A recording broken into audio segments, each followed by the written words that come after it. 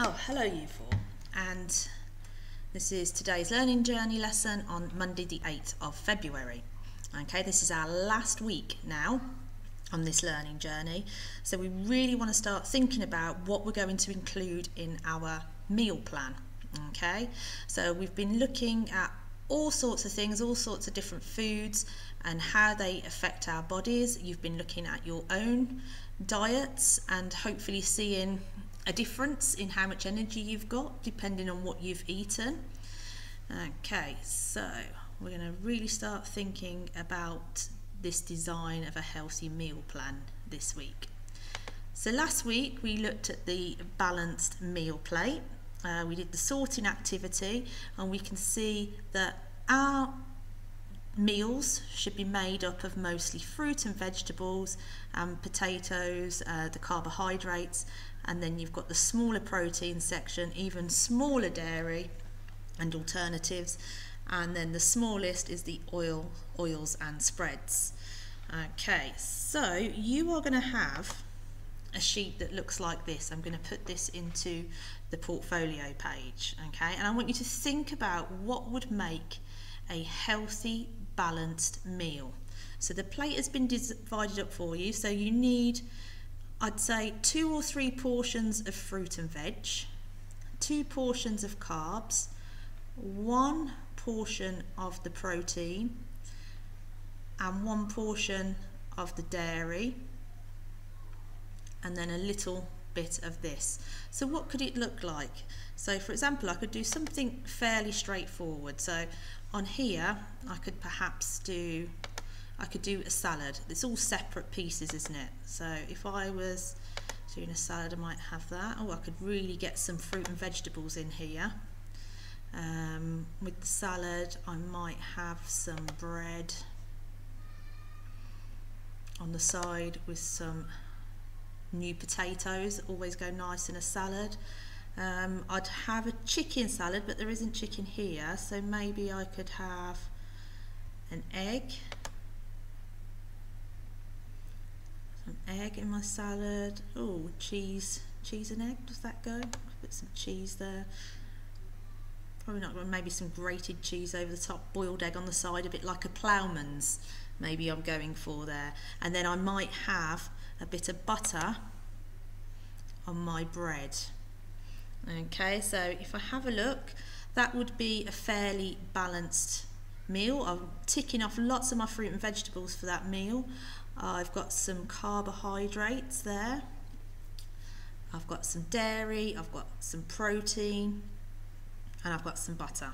Okay, so I want you to have a go at doing that for yourself. So it might not be, you might think of your favourite meal. So for example, I like spaghetti bolognese, so I could see where all my spaghetti bolognese fits into this meal plan. So for example, spaghetti bolognese is made up of, you might have, well, you've got your meat, so your mince, that would go in here. I might sprinkle a bit of Parmesan cheese on the top, so I could put the Parmesan cheese here. You've obviously got the spaghetti, the actual spaghetti, which would go here, and then the sauce will be made up of, I know, garlic, that would go in there, tomatoes I would have, so that's 2, onions. Sometimes some people put mushrooms in there, so I could have 4 portions of my fruit and veg there, 1 portion of carbs, a portion of dairy, and obviously the protein from the meat that I would use, or if you're vegetarian you might have a corn spaghetti bolognese, and then obviously that might be fried in oil. You use oil to cook the meat and the onions, so I could have that. So that would provide me with quite a balanced meal, a spaghetti bolognese. So it doesn't have to all be separate like I've done here, like a salad. You could choose something, we could choose a roast dinner, or I don't know, you might like toad in the hole or a stew. So try and think of something healthy that's going to have most of your things in here, 1 or 2 portions in here, and then a portion each in there. Okay, alright, so that is the aim of what we're going to do at the end of the lesson. Right, I just want to have a look, because also I don't want you to just do the meal plan. I want you to think about why we've included those foods. So we're going to have a look at, we've looked at the balanced meal plate. We've also got something called the nutrient triangle, okay, which we're going to look at in more detail. So just have a look, have a think. I'm going to put something up at the end as well that will help you remember all these, so don't worry too much. Obviously you can pause in places if you want to make a note of something. So here we've got the 7 types of nutrients. We've got carbohydrates, we've got fats, we've got fibre, water, minerals, vitamins, protein. Okay, so there's 7 nutrients which we get from food, really important for our body, which we get from our diet. So for example, the nutrient pyramid. So cereal, so for breakfast, contains fibre, carbohydrates and vitamins.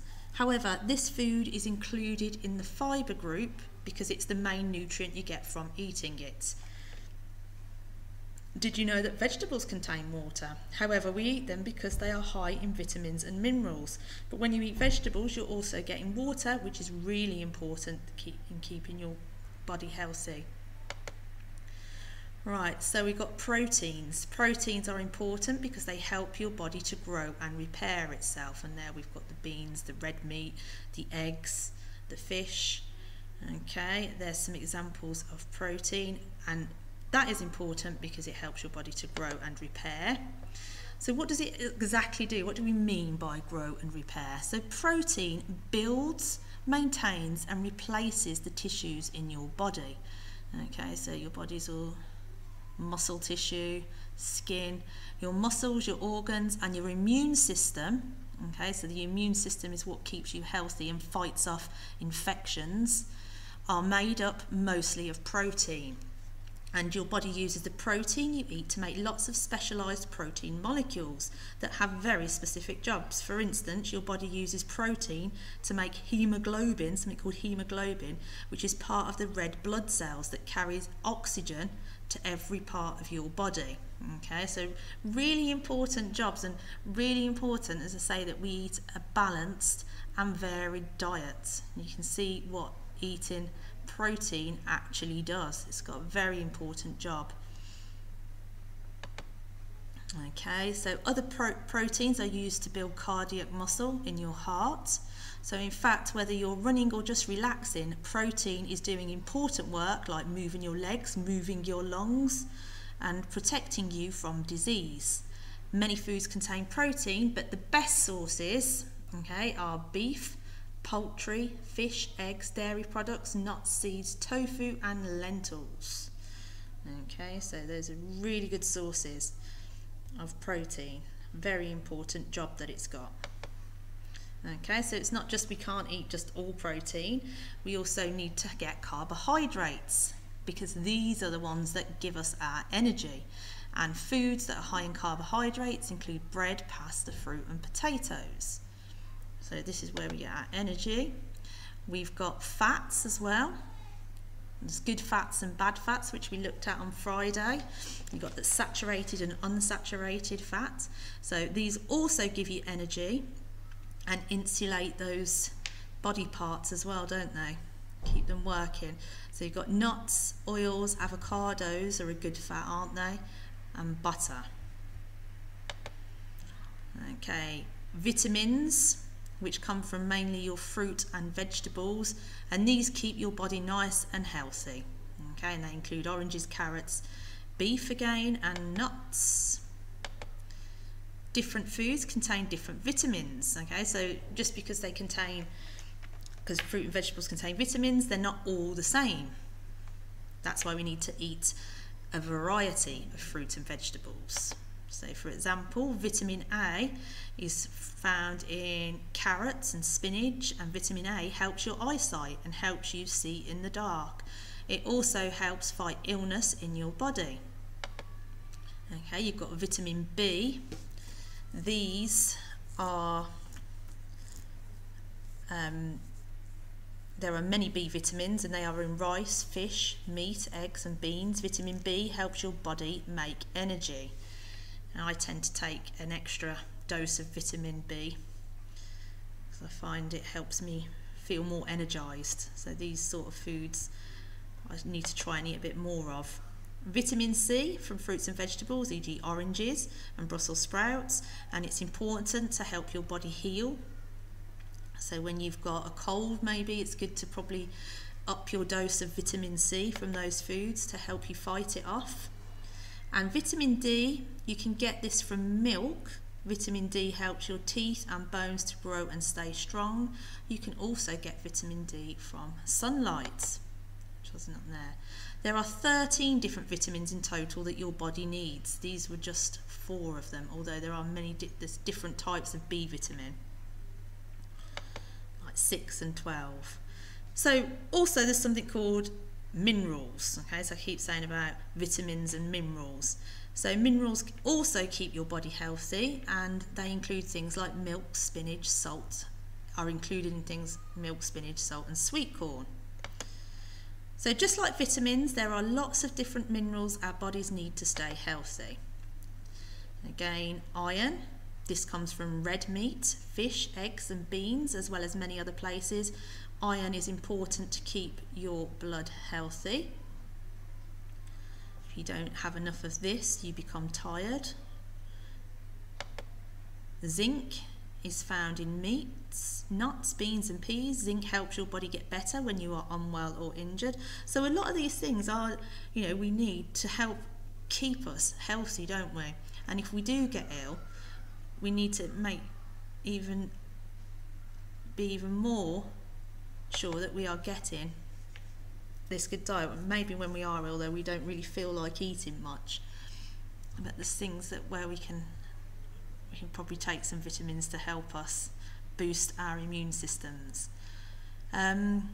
Calcium, this comes from dairy products like milk and cheese, as well as fish, green vegetables like broccoli, and calcium will help your teeth and bones grow strong. You could actually see from our experiment with the milk, it didn't really do much to the egg, did it? The eggshell, even though it's got a bit of sugar in, the eggshell remained more or less the same.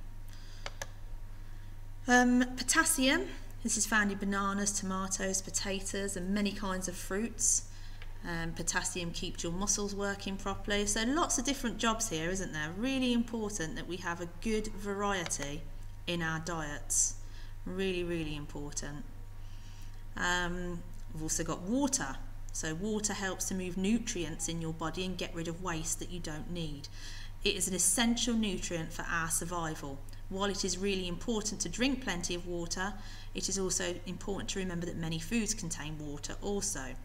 So foods that are high in water include tomatoes, cucumber, lettuce, strawberries. Now I know that my son, he's not very good at drinking water, but he does like cucumbers, so I give him rather a lot of cucumbers at times, especially when I notice he's not drinking as much.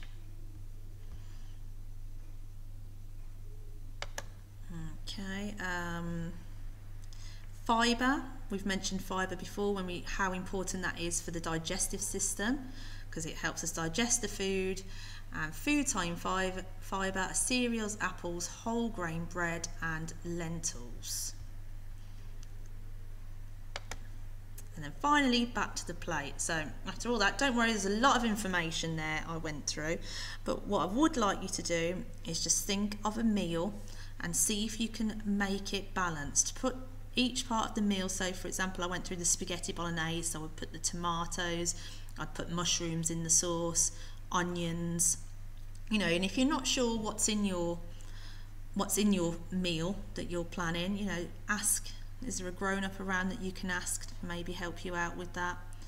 I'd have the mince meat here, I've got the spaghetti, the actual pasta in this section here in the carbohydrates. Because then what I would like you to think of, when you've planned out your meal, when you've put it all and you've seen hopefully that you've got a good balance, so you want 2 or 3 portions here, 2 portions here, although I've only got 1, so I'd have a larger portion of spaghetti maybe, 1 portion here, the Parmesan cheese here, so 1 portion here and 1 portion there, Okay, so we want to think about how that is balanced then, because when you've done that, I'll put this up because there was a lot of information. I want you just to write a couple of sentences about why your meal is balanced and healthy. Okay, so for example, I could put next to, or on a separate piece of paper, which could take a photo, I could write, I've included beef. This contains protein, which is important for our growth, and it will help the body repair itself. I've got pasta, and we need pasta because it's got carbohydrates in, which we need to be active. I've got my vegetables, haven't I? I've got my tomatoes, my onions, my mushrooms. They contain vitamins which help us to stay healthy. Okay, I will put this up, this sheet, I will put it up separate as well so you can look at it, or you could pause it on this page. Okay, so what you need to do then is design your meal, okay, on that plate, making sure you've got a good balance, and then try and have a go at writing a few sentences about why that part of the meal is important.